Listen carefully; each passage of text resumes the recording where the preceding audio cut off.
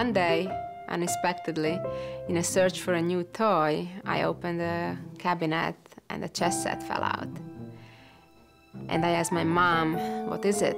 And she said, oh, this is a chess set, although I can't help you much with it because I don't know how to play with it, but wait until Daddy comes home and he'll teach you with pleasure. My father strongly believes that it could have been any other field and the very same methods could have been used.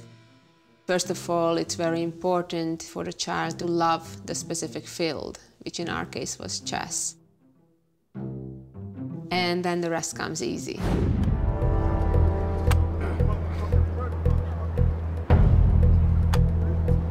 I have to trust my instincts, my intuition.